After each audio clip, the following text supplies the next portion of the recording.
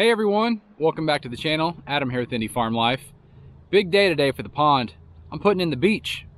So I'm planning on a beach roughly 60 feet wide, and kind of see a little stake here and a rock back here, and about 20 foot deep out of the water.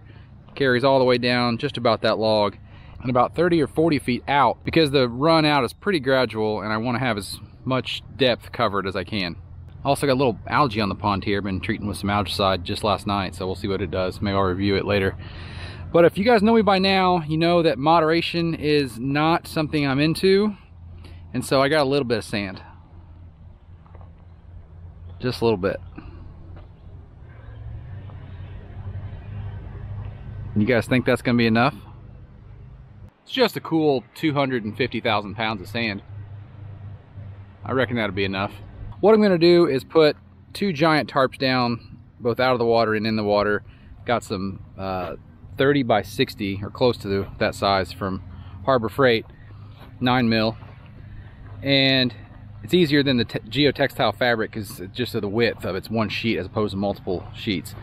But gonna set that down in the water and then put cinder blocks out in the water as kind of a ridge so the sand doesn't completely run off to the bottom. That could prove tricky. And I'll put the second sheet here and overlap it, and then it will get sand all on top.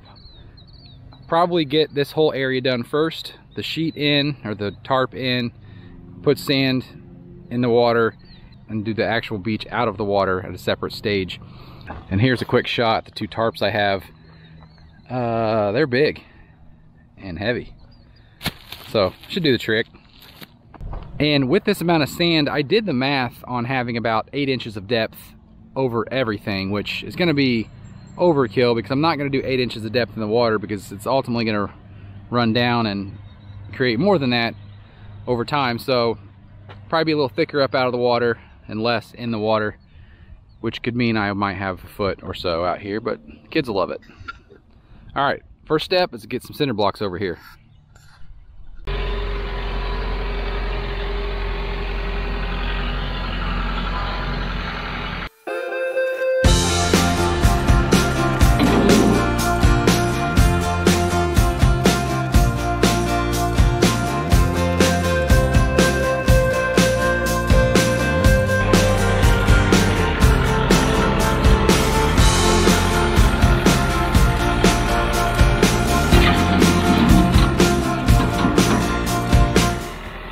That was the easy part.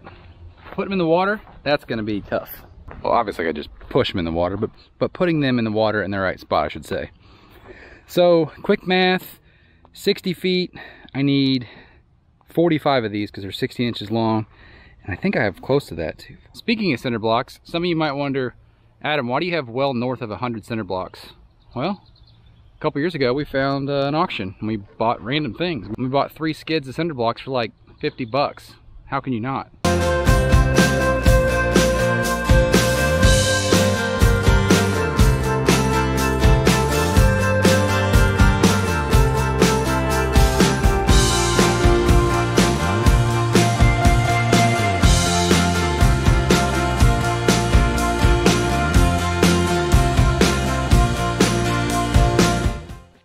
So, as expected, this is way more of a process than it needs to be or should be.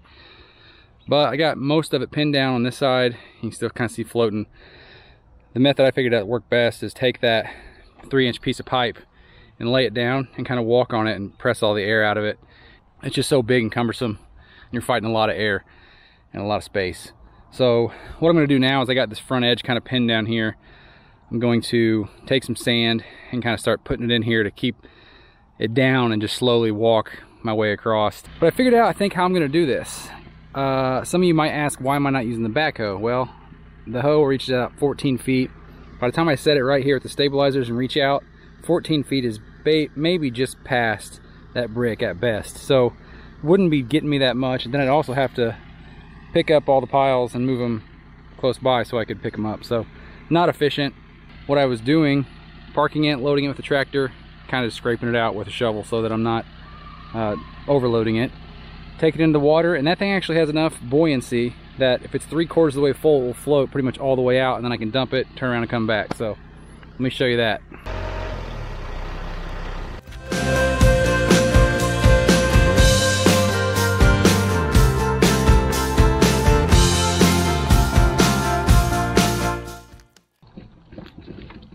done more efficient things in my life. All right, I'm gonna do this for an hour or so. Here we are the next morning. Water looks a little bit better. When you first look out here, you think, oh, it looks terrible, all that algae, but actually most of that's still stuff from the sand. This morning's plan is gonna be get all these cinder blocks in the water, out of my way. Go ahead and build my shelf or my dam, if you wanna call that out there. I was going to use bags of Quikrete and let it harden. Thought it would make for a better seal. Problem is, again, timing's everything. There are already fish in here, and I read that if you let Quikrete cure, the toxins or whatever it throws off is harmful to fish. So safety first. But yeah, get these in the water, and then I'm going to continue spreading this pile in the water with my old trusty wagon here. I'm going to bookend it. Either I'm going to get through that pile or work for about 2 hours and then hang it up, at least for the water side, and start putting the beach in up here with the tractor or backhoe. I think I can probably use 3 of these piles pretty easily up here, maybe 2.5, and I might hold back 1 pile to come back and fix areas on the beach or cart it into the water another day.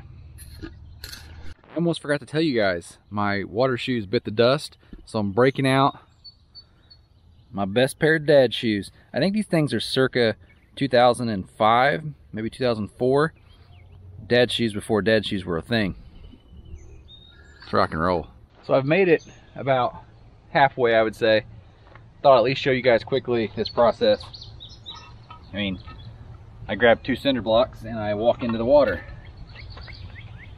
Kind of feel like Jason Voorhees.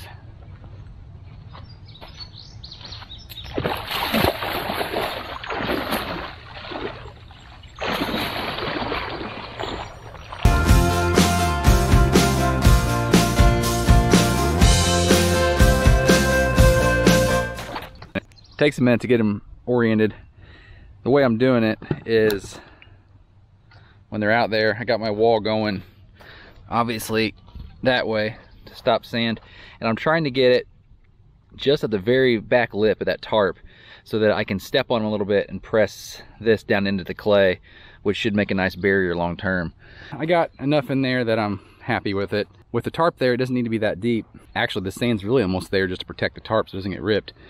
But depth isn't necessary out here, but up here where the boys will be playing, definitely need to have it pretty deep, because if they're like their dads, they're gonna be digging some serious holes. So I'm gonna take the tractor bucket and clean up this edge a little bit, make it smooth, then get out the second tarp. Also, right now, comment below, am I gonna have a lot of extra sand? I think I am, but then again, if I spread this 12 inches thick, maybe not.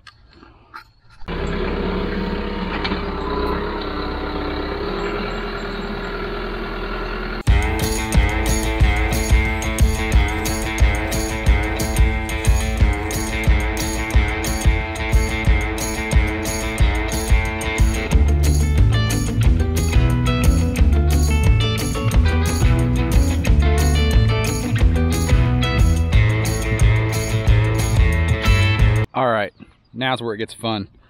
Got the tarp stretched out flat as much as I want it to be anyway, or willing to fight it. And I'm going to start methodically kind of at the end and work my way down. Also, I'm going to probably put sand here and dump as I go so I'm not driving across the tarp with nothing on it. Also, looking at the overflow over there and realizing we have probably another 1 to 1.5 feet of water to come back up, the section of the beach out of the water is not going to be enormous. So I may end up getting another tarp, not quite this big, and setting it back a little bit. So if I have extra sand, that's another use I could use it for.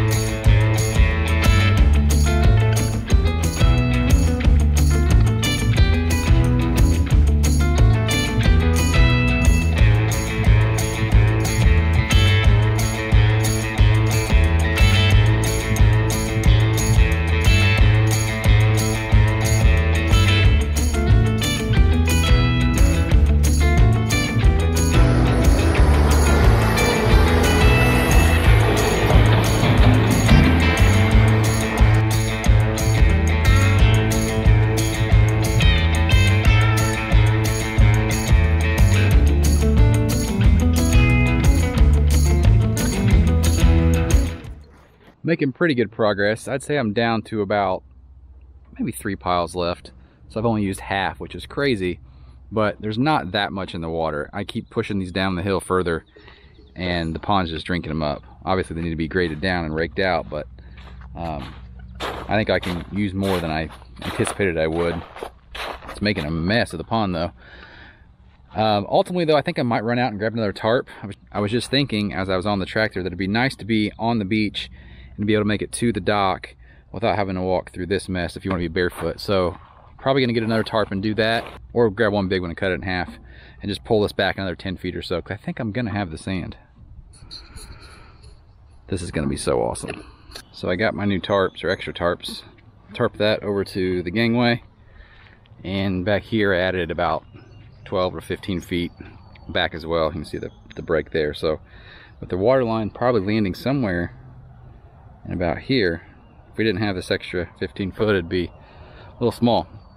And my sand pile is dwindling pretty quick. Got about 2 loads left, which I think will make this all look really nice.